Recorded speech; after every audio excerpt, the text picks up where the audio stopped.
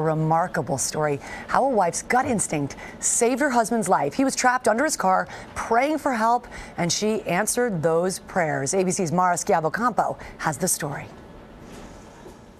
Call it a wife's intuition. I just had this feeling come over me that I need to go home and check on my husband. Nicole Mayhew says that feeling saved her husband's life. And if it wasn't for that gut instinct, this 911 call would never have been made. Tell me exactly what happened. He was working on his car underneath, and his car had fallen on him. 43-year-old Scott Mayhew was working on his car Monday morning when it slipped off the jack, crushing him. I was on my side reaching for a wrench when the car started to come down. I couldn't move at all. Scott laying trapped with 6 broken ribs and internal injuries, calling out for help for an hour and a half. There was a lot of pain. I felt the car crushing into my chest. That's when Scott says he began praying for his wife to come rescue him, a prayer that was answered. I knew if I just hung on long enough that my prayers would be answered and she would be able to come home. I just kind of panicked. I was obviously scared, but I did hear him, so I knew he was still alive.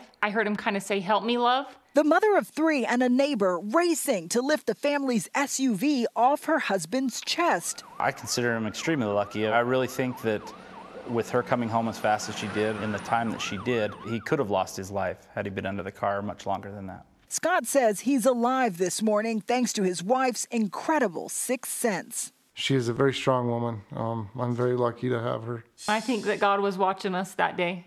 I'm so thankful for that. For Good Morning America, Mara Schiavocampo, ABC News, New York.